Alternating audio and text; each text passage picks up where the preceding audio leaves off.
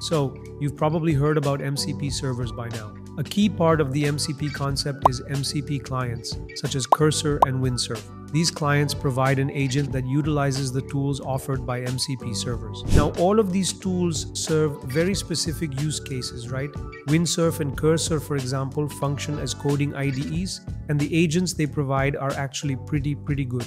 But at the same time, if you want to add an MCP server for tasks unrelated to coding while still using MCP servers to manage other aspects of your life, you'll need a separate MCP client. That's where the OpenMCP client comes in. It's an open source app that also provides an agent, and it's pretty cool how much you can automate with it. On top of that, I'll also be telling you about Composio.dev, which is actually a great library of MCP servers. It even has built-in authentication, so you don't have to deal with API keys and environment variables. You just paste the SSE link, which is the URL they provide you, and they handle the authentication. So let's jump right in. So this is the GitHub repository for the OpenMCP client. They've provided instructions on how to install it locally, and they've also hosted the app on Vercel. So let's check out the hosted version first, since you don't necessarily need to use it locally if you don't want to. I can show you the installation process at the end. So I've opened the MCP client,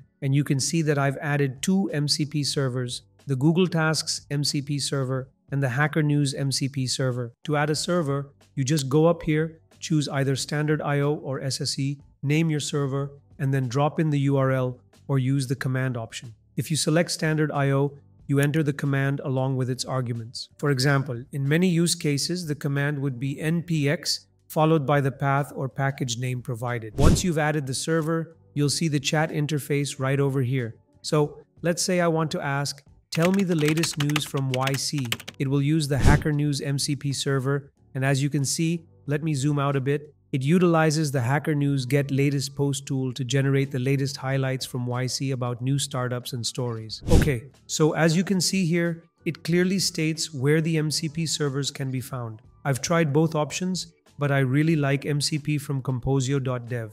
Just click on this link and it'll take you to their website. And let me just say, this is a pretty great tool. They provide over 100 automatically managed MCP servers, meaning you don't have to run them locally using the npx command or configure environment variables. They even handle authentication for you. Now, I'm also going to show you how to authenticate your MCP servers. They have a really cool method, along with some great documentation. If you scroll down, I'll give you a solid example of what I meant when I said you can add tools that don't necessarily need to be used with the agents provided by Cursor or Windsurf. For example, we have a Gmail MCP, a Google Drive MCP, a Notion MCP, and even a Google Meet MCP. If an AI agent is granted access to these tools, it could seriously automate your life. These wouldn't have much of a use case in Cursor, but having a separate MCP client like the one I showed you for these types of tasks, that's a game changer. And this is just the start. This is only the open source version. And while the agent it provides is good, it's not quite on the level of Cursor or Windsurf yet, but it's only going to improve. And just imagine, people will start creating MCP clients for all kinds of different use cases with built-in integrations that essentially act as a personal assistant, managing everything for you. You could control it with voice input, automate tasks across Discord, Google Maps, and tons of other tools. It's pretty incredible. The future of AI with access to these tools looks amazing. Now let me show you how it actually works. For example, if we want to add the Gmail MCP, we'll just go ahead and click on it. The installation steps are already provided. It's meant for Cursor, but that's fine. Just click Generate and it'll create your secure MCP URL. Do not share this with anyone. Just copy it. Now let's go back into our OpenMCP client. We'll add the server, choose SSE, name it Gmail MCP, and then just paste the URL right here. Once we've added the server, it'll appear right here. And now we can actually use it through the chat. So if you want to authenticate your MCP servers, Composio.dev provides detailed documentation on this, which I'll link in the description below so you can check it out for yourself. Basically, there are two ways to do this, and both methods eliminate the need to manually enter environment variables or API keys in config files, automating the process with AI agents. Let me show you what I mean. The first authentication method is OAuth authentication. You start by asking the agent to check the connection. which verifies whether it already has authentication or an API key. If it doesn't, you ask it to initiate the connection. These initial steps are the same for both methods. With OAuth, the system will then prompt you to complete the authentication in a browser window.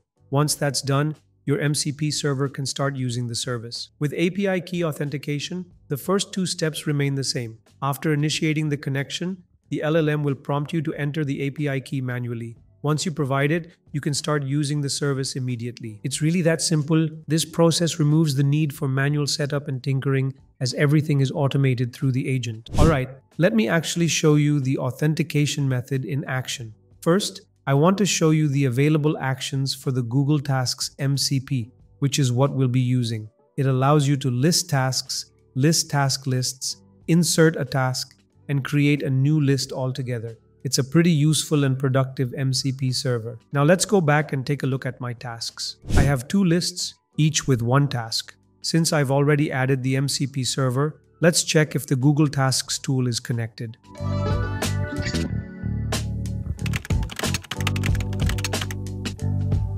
You can see it runs the tool to check the active connection, and it tells us that no, it is not currently connected. So let's ask it to initiate the connection. It provides a link that we need to open. If this were Cursor, it would open automatically in the browser. When we visit the link, it takes us to the authentication form.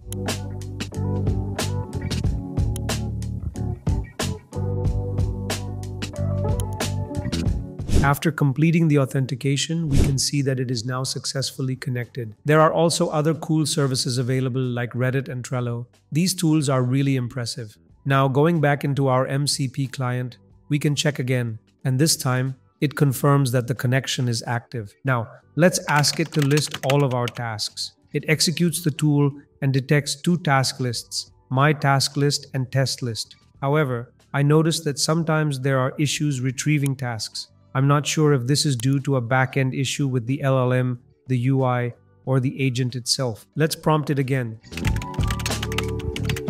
It looks like there's a UI issue because the tasks eventually pop up.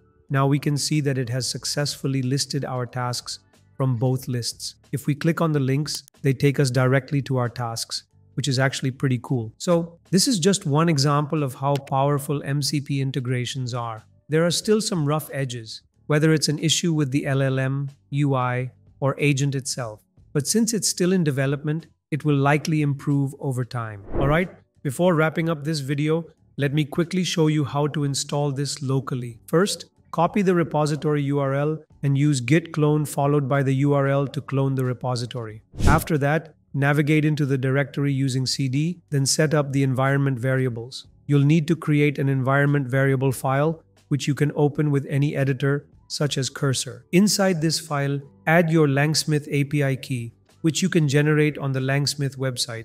There are two keys available, personal and service. The personal one worked for me. Next, paste the command to create another environment variable and add the required parameters. You'll also need to provide your OpenAI API key, as this setup uses OpenAI models as the backend. Once that's done, navigate back to the root directory using cd, then run both commands in separate terminals for better error logging. You'll need PNPM installed to execute them properly. When you run PNPM run dev, make sure you have Poetry installed first. It's a simple process, and you can ask ChatGPT for guidance if needed. If you run into errors like I did, there's a quick fix. You can pause the screen to check the commands. They're really short, so just enter them, and the installation should work fine. That said, running it locally wasn't a great experience. It was really slow, and I'm not sure what model they're using in the hosted version. It also had restricted permissions, meaning I had to provide the full path for tools. For example, if I used Bun to run something, I had to give the full path, which made the setup inconvenient. Despite that, this is still an interesting tool and a glimpse into the future of MCP clients for specific use cases. It's only going to get better, and the possibilities are going to be crazy. That's it for today's video. If you enjoyed it, please hit that like button, subscribe for more updates, and drop a comment with your thoughts. Thanks for watching, and I'll see you in the next one.